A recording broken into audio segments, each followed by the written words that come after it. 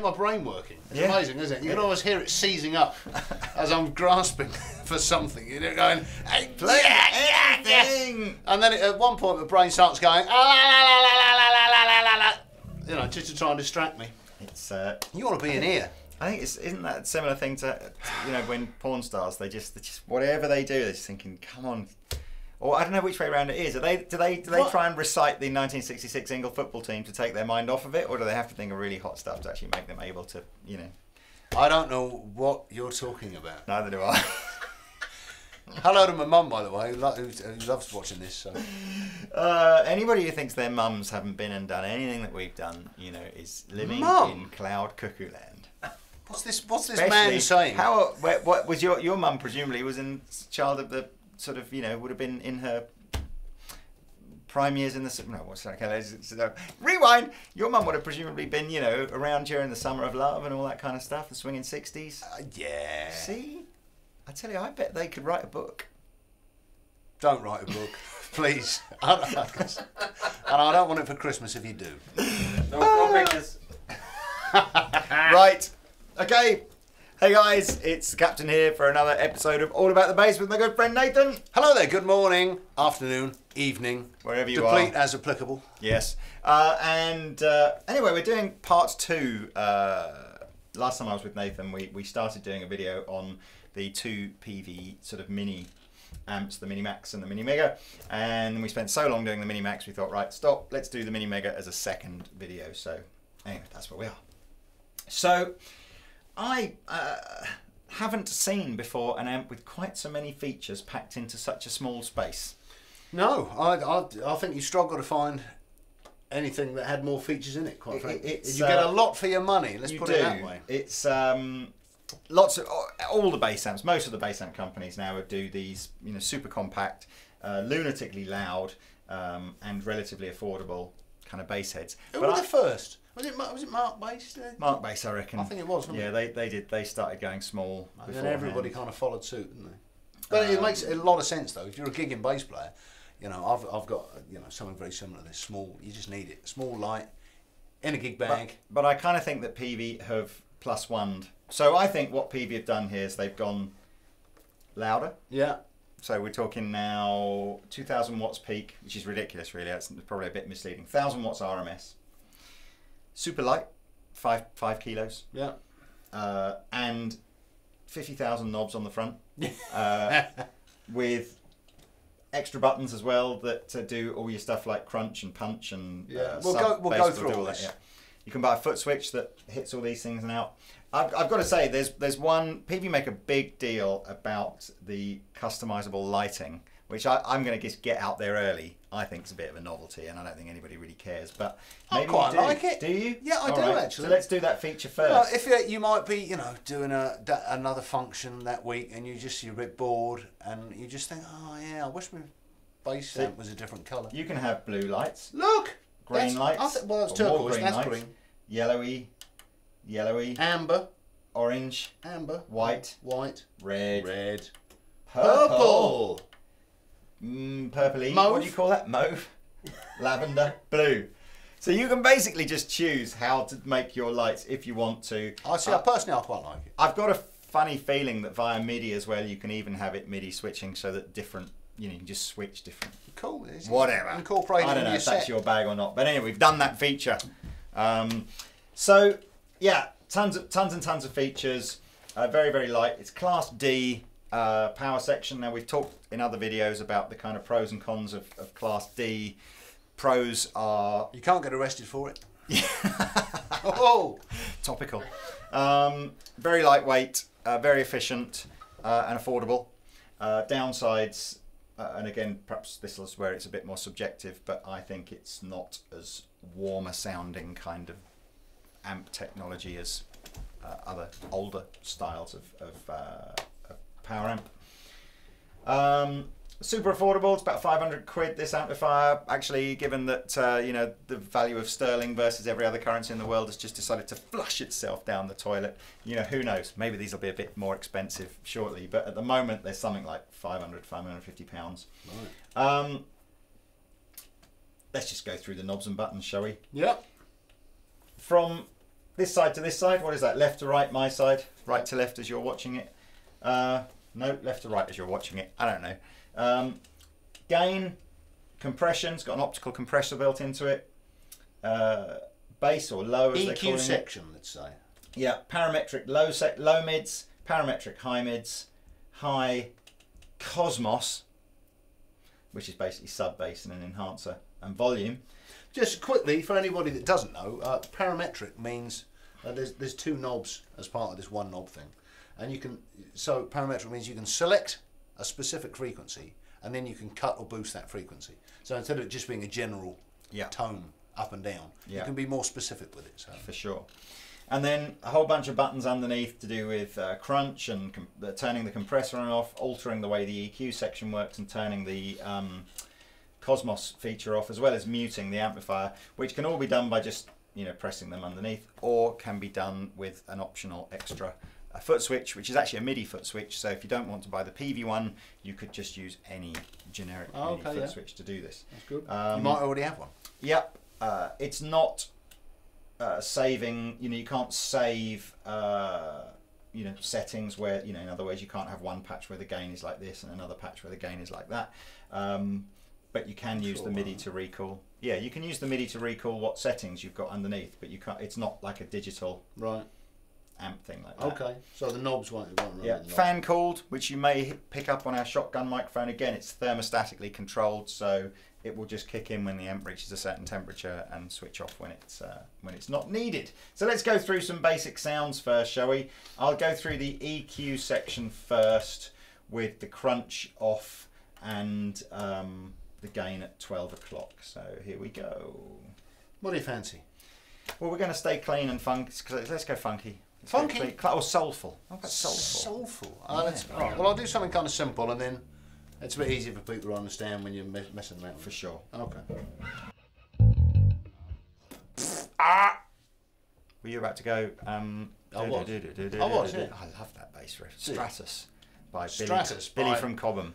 Denim by it's Blue Stratus. Hey? The dodgy aftershave. Yeah. Come on, you're nearly as old as me. I am. I'm older, aren't I? I thought we agreed that before. But you're not. But if you want to be, you can be. Are you? What year were you born in? 70. Oh no, you're older. Fine. Ah, damn it!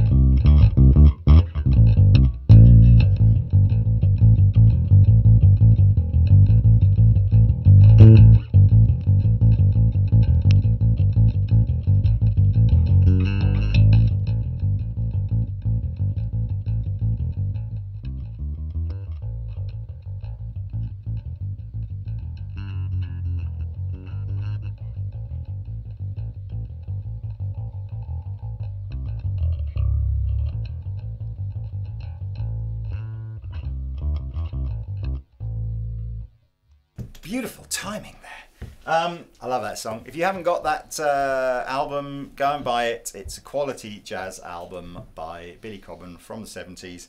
And who sampled that bass line and made it into like a sort of a modern pop classic? Oh, dance classic. Was it Faithless or something like that? Or no, it wasn't. Was it? It's something I should know. But when you get old like me, post it in the comments section below. You'll forget things like this. So what you were seeing, the four little knobs that sit underneath the EQ controls, the two first ones I pressed, so punch and brightness are pretty obvious. They're basically where you just punch, just makes the bass end a bit punchier, brightness adds treble. The two middle ones are a bit kind of, not seen that done before, but what you've got is on a normal parametric EQ, you're able to sweep from, you know, a fairly low frequency to a high frequency, and you sweep, and then as Nathan said, you can adjust the level of that. And these two controls at the bottom just narrow that sort of field of sweep. I'm not entirely sure why that is useful or not. It makes it more focused. If you imagine when you're looking on it sort of graphically, right? If you imagine you had, you know, when that button's out, you've got quite a wide curve, right? And when you narrow it, it makes it much more frequency dependent. So that's what those narrow Q buttons do. I do know some things. You do know some things. You know. Horses heads. 25 years on the road. No, I don't think so. I'll go back to or maybe no one's done that as a modern dance tune. I'm sure they have. Somebody has, yeah. I'm sure it was something like Faithless, or I'm rubbish at that kind of style of music anyway. My wife would know. She loved all that sort of stuff. We could look it up. We haven't got time. But anyway, so let's go back over to the game. We have a crunch control, so as is very popular in bass amps nowadays, a little bit of built-in overdrive. So let's just see. I don't think there's a lot, but we'll see. How much have we got here? Let's see what it does.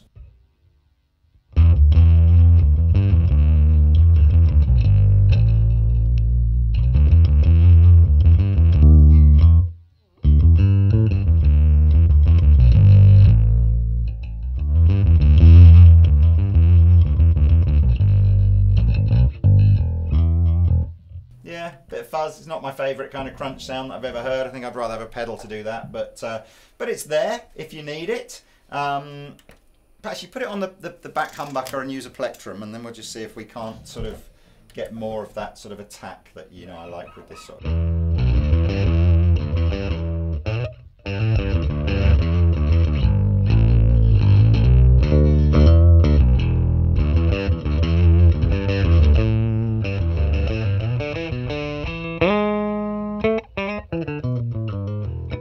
Quite a bit of volume, don't you, when you hit the crunch control in there? I'm not sure how usable that would be to just turn on and off within a song, but anyway, so that's that.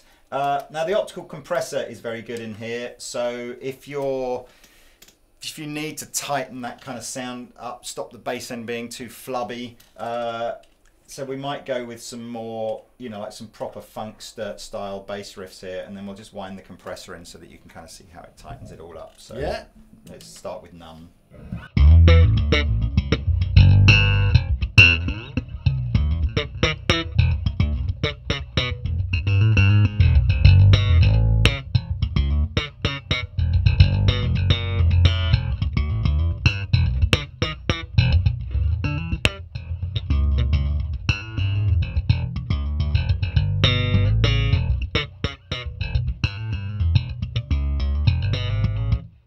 It's interesting, particularly I think when you're playing that sort of slap bass stuff, it's quite difficult, I think, to keep the dynamics of what you're playing within. You know, if you've got a loud amplifier, there are some notes that are going to go, whoa, they just jumped out and me in the face. I will say that again. Whoa, there's some notes that just sort of jump out and smack you in the face, and obviously having the compressor kind of prevents that from happening. Well, that's exactly what it. You know, the name describes it perfectly. It's compressing it, yeah, for sure. And it kind of lifts the quiet bits and squashes the loud bits. So that's basically what it's doing. It's compressing the whole signal, so it smooths it out. So that's that. Over here we've got the Cosmos feature, which is two basic controls. One is a sub-octave thing, and one is a bass enhancer. So let's have a little listen to. Let's just listen to the sub-octave first, and then I'll wind the enhancer in whilst we're playing.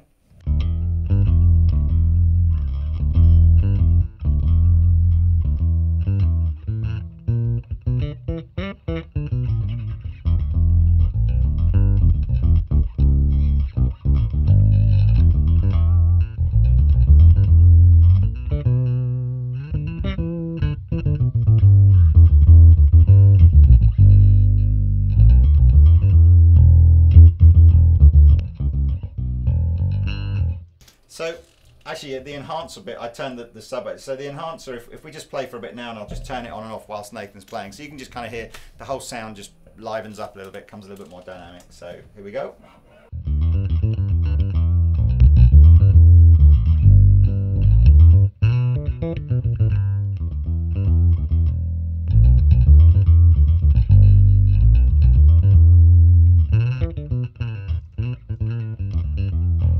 So that's your Cosmos feature. What else have we got? We've got some various I/O on the back. We've got an effects loop. We've got a tuner output. We've got an auxiliary input. Mute to tuner. So I guess if you foot switch it, you can do that too. We've got balanced outputs, various ground lifts and stuff like that. Pad controls, and we've got 2 speaker outputs. So that really is our little Mini Mega demo. Headphone socket? Oh yeah, I didn't see that on the end there. Has it got like an aux in? You said aux in? Yep. Okay. We're running it into one of the affordable kind of Peavey 4x10 cabinets here. So these are about £300. There's no high frequency driver in the cabinet, so we're using a blend of the cabinet and the DI output to just give you a sort of an overall view of the tone.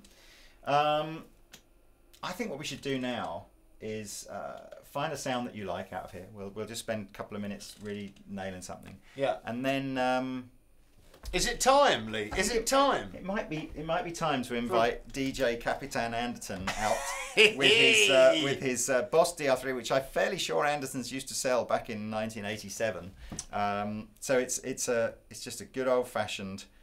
Oh my goodness me! And this is a sign. The preset it's just on is called Miami. So maybe we should just get some best Gloria Estefan riffs out and just give it some love. Welcome to Miami. Anyway, right, we're going to take a second just to try and make this as least embarrassing as possible, and then we'll be back.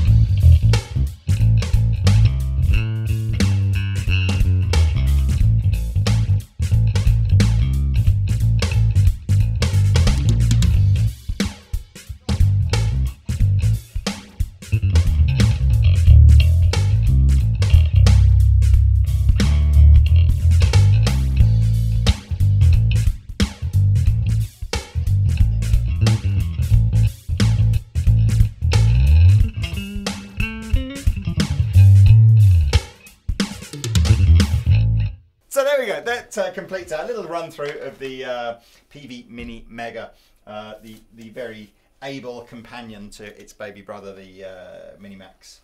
Yeah, it's cool. Sounds big, lightweight. Look, there's tons of this kind of stuff on the market nowadays. You guys got to go and try and make your own choice about what you like. But if you know, lots of different flashing coloured lights is top of your shopping list, I suspect this was the Mini Mega in a league of its own. As far as everything else is concerned, I think it's just basically a, another viable option. Price is interesting on this. It's crazy cheap for oh yeah, it's got like demo mode, hasn't it? Well, if you unplug it, it starts doing its own thing. Look. I think this is for like shop display, isn't it? But it's kind of cool. Yeah. Yeah, but it's great value. Great value. Yeah, it does loads and loads of stuff for not loads and loads of money. Yeah. So being Peavey, you know what this stuff's like. It's usually pretty reliable. And there you go. Good little amplifier. So there we are. I have been the captain, the beat master, and I've been your Batman, your wingman, or something. Sideman, sidekick. I tried to end on the fill. Oh, sorry, man.